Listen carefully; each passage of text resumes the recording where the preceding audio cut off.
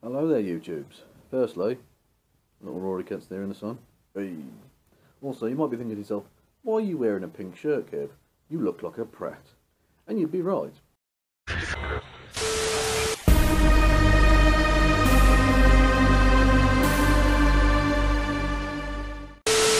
Good evening, everyone. Colonel Aldus Valor here with you once again. And before we get into the video that I'm responding to, I want to talk about something that happened in the comments section of the same video, actually.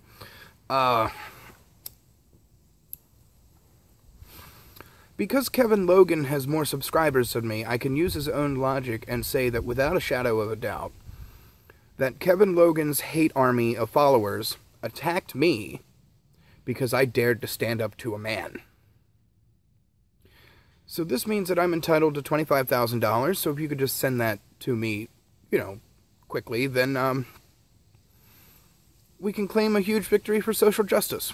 If you're interested in the specifics, many of them claimed that I slandered Kevin Logan and that I libeled Kevin Logan, and the Logantologists using slander and libel interchangeably notwithstanding, there's a few other things that they don't seem to understand about it. In order for Kevin Logan to make either a case for slander or libel, he would have to prove two things. He would first have to prove that I lied. He would then have to prove that my lies caused damage to his reputation in such a manner that a judge could accurately assign a dollar value to said damages.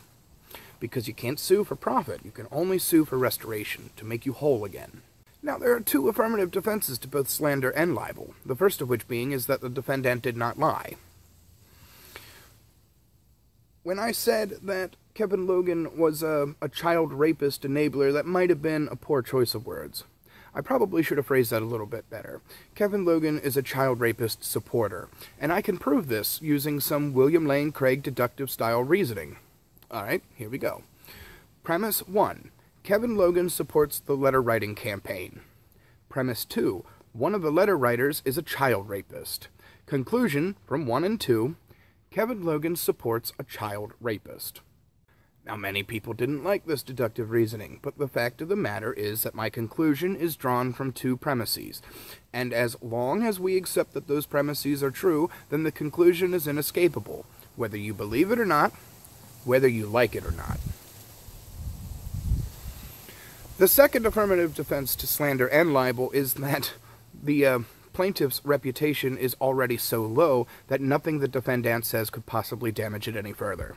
Now, really, the only way that I could damage his reputation in any measurable amount would be by reducing his view counts, thereby reducing his ad revenue. But because I link to every video of his that I respond to, I can actually make the argument that I'm increasing his hit count, and thereby benefiting his bottom line. You fuckers all need to understand something. I've been doing this for a lot of years. I know the difference between slander and libel, and I also know how to carefully select my words. So anyway, Kevin Logan released a video today, so let's get started. Something that occurred to me the other day, which I thought I'd share with you, about the sort of recent trials and tribulations of the kind of feminist social justice warrior community here on the YouTubes. And whilst things may not have been going perfectly, we shouldn't get upset or too downhearted about it all, really. No, don't worry about it. Your leadership has only been exposed as frauds and child rapists. Nothing to worry about. Because ultimately, it sort of encapsulated it in a story for me that was in the news a couple of days ago, where in Britain in 2011 the government had put together, the British government that is, had put together a sort of plan of action or whatever, and a target to have 25% of board members of the Financial Times Stock Exchange 100 companies, the top 100 companies in the country, to have them as to have 25% of the board be female. Right. That's a great idea. Let's just set a target, and we'll worry about finding qualified people later. And they've surpassed that, actually. It's now 26.1%, which might not seem like much, but when they set that goal in 2011, they the actual number was only something like 12.1% or something. Which is actually twice as good as the female-to-male ratio at Laughing Witches Company. In 4 years, in the 4 years since they set that target, they've more than doubled it, right? Way to completely undermine Dr. Christie Government's patriarchy video. Women are now more than double what they were in terms of their presence on boards. And whilst that's not perfect, and they've set this goal now of it being a third by 33.333 dot by 2020, and I think they could have been more sort of ambitious there. But even so, it's still a pretty good news story, really. It's not as good as Laughing Witch crying foul to her local news station, but still, it's a pretty good news story. And how that ties in, I think, into the kind of recent goings-on and all the rest of it, is that in our little corner of the internet, in our sort of atheisty little corner, it seems that the anti-feminists hold too much sway, right? That they set the narrative and all the rest of it, and that it can seem like you're fighting against this huge monolith, this kind of unbearable power or whatever. I hate to break it to you, but it probably only seems that way because you drank your own Kool-Aid. He then sent his army of hateful people to that Yelp page and fucked up by Thunderfoot and his hateful mob. And he revealed that to his 400,000 followers, in essence, by Thunderfoot and his hateful mob, because it's been flooded with hundreds of messages from his hateful group, encouraging his army of fucking drone zombie pricks by stirring up his Anita Sarkeesian fucking haters. So Thunderfoot and his army of misogynist dickheads have driven another atheist female from the community, and then commands an army to go and harass people. But more importantly than that, he weaponised and unleashed his bigoted hordes onto this company to try and help keep these innocent people in jobs, and to tell Thunderfoot and his ilk regarding the economic terrorism engaged in by Thunderfoot and the fundamentalists. For the innocent people who have been fucked over by Thunderfoot and his mob of zombies. But actually that's not true in the real world, where it actually counts.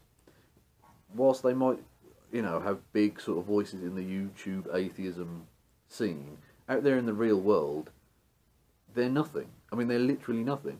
Even, I mean, the government that did this, you know, had this plan to get up to 25% and now up to a third, is a conservative government who aren't feminist in the fucking slightest, but know that they have to do this sort of thing because feminism is, or feminists are having real successes in the world and actually do have real world impacts, whereas these anti-feminists are essentially on the wrong side of history, on the wrong side of progress. That's a blanket generalization, you ignorant fuck. I'm as progressive as they come. I'm a huge supporter of gay rights and trans rights and all that shit. I am a huge supporter of equal rights, of equal opportunities. I oppose equity for equity's sake. And whilst they're big here, and we need to fight against them here, in the real world they're fucking nothing. No cunt's ever heard of Thunderfoot in the real world. I mean, okay, no fucker's ever heard of me either. But feminism in general, and feminists, have real world impacts, and these fuckers don't. Right, because safe spaces and outlawing the challenging of ideas are huge, you know, impressive feminist achievements that we should all be proud of. I mean, look what happened when the Justice for Men and Boys party stood in the general election. They got nowhere. They got absolutely fucking nowhere. And that's inequality we can all get behind. So yeah, we needn't get too downhearted about it. And know this, to the anti-feminists out there, you achieve nothing in the real world. You have your little fiefdoms here on the internet, but in the real world, you're nothing. Okay? Just bear that in mind. So anyway, I thought I'd sort of share that with you. Hopefully a a message of positivity for everyone to take away. Because feminism's winning, and will continue to. Pip pip. Anti-feminists don't accomplish anything? Feminists are winning?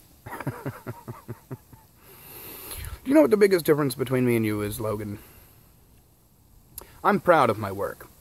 I'm proud of the things that I say. And do you know how I know that you're not proud of the things that you say? Well, it's simple.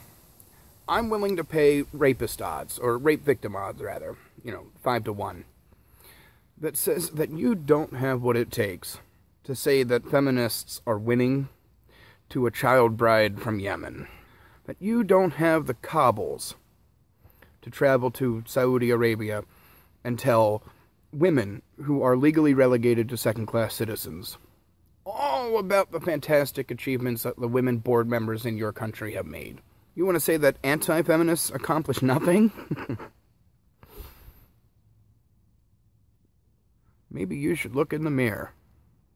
No, seriously, you should look in the mirror more often.